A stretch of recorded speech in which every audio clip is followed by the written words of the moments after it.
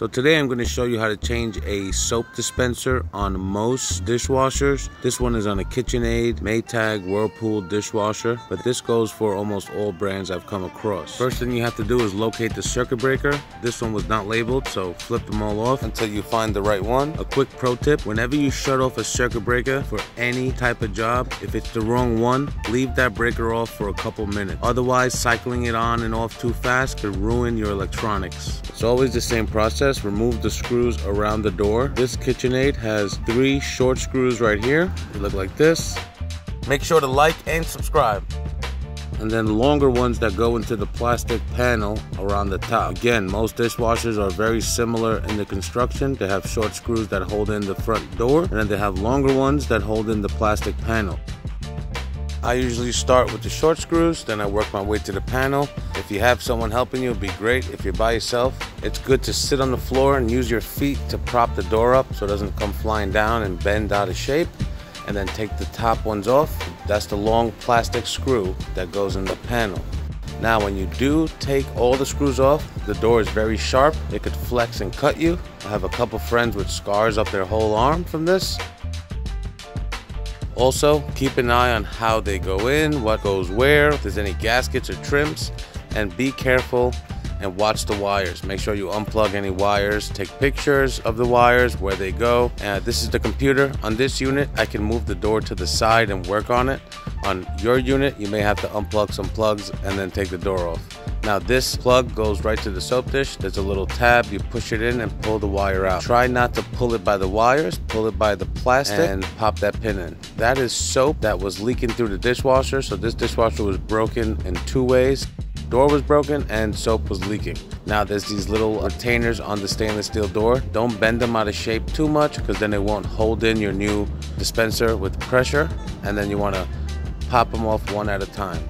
You can take a razor blade and be very careful, cut the plastic out around the soap dish, or just do what I'm doing. Take a putty knife or a screwdriver and pop the metal tab slightly down and push it in until it unclips. I made a mistake here where the door was shut so it wasn't going in, so I opened the door and I stuck a towel in the top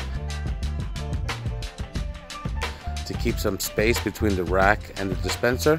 You'll see that in a couple seconds, and that's going to allow that dispenser to pop right into the machine and get out of your way. Please take a minute to like and subscribe. If this helped you out in any way, leave a comment. Thanks for watching.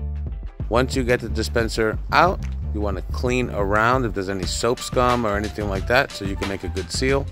And you're going to wet the stainless door, and you're going to wet the soap dish with some water just so the gasket can slip right in and make a good seal.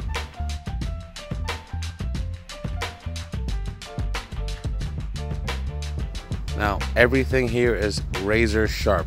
This is stainless steel, very sharp. So now you line up the new one the same way that the old one was. Make sure it has the same orientation. Don't put it upside down. And when you're ready to go, you go from the inside, put the soap dispenser in the proper way. Make sure the new one's working. Make sure everything looks good. Now we're gonna go from the inside very carefully. We're gonna pop it through. And not everything's gonna click, but something will click. You'll get a couple clicks. At this point, you don't have to have space between the door anymore. You can just shut the door right away against the rack. That's gonna help keep it in place. Then you can pull the soap dispenser from the back or from the front. You wanna make sure all the clips are clipped in properly, and you're gonna bend them in slightly so that they don't go anywhere. If you look here, I'm bending them in now to hold it in place. I'm making sure it's sealed nice.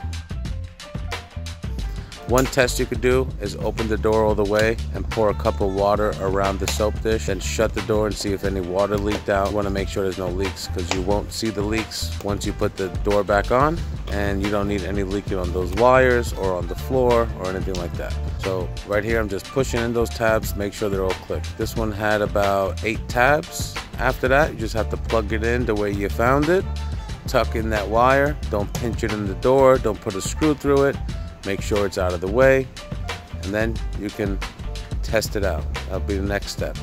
Right now I'm plugging it in, I'm tugging on that wire, make sure it doesn't come loose, and I'm tucking the wire in these little retainers that it has just to keep it away from the door and pinching them or putting any screws through them.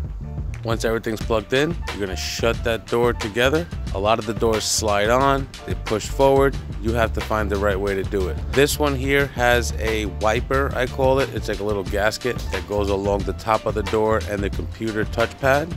And that wiper has to sit on top of the door so water doesn't get into your components and your wire. Now it's easier at this point to open the door slightly, sit on the floor and work your magic. Try to get that door on nice and snug, and then you start working your way around with screws gently.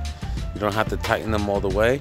Once the screw has a little tension, leave it alone and put another one in, crisscross pattern just to get it in evenly, and then work your way around the screws one at a time. Don't forget that there was 2 different sizes of screws. One of them was a long screw that only goes in plastic, and the other ones were shorter screws that go metal to metal. So not only are the screws different lengths, but they also kind of have different threading so that they grab different materials.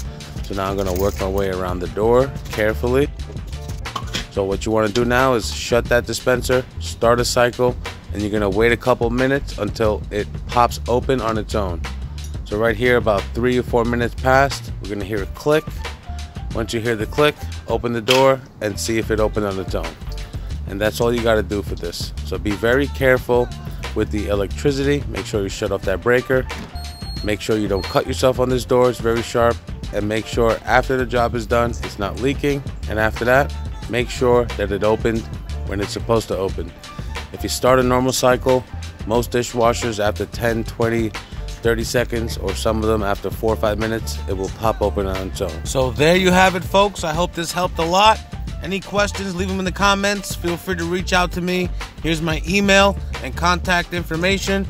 Let me know how it went. If you need any more help, just reach out. I'm always here. Make sure to like and subscribe. It's the best way to pay me back. Holla at me. Thank you for watching.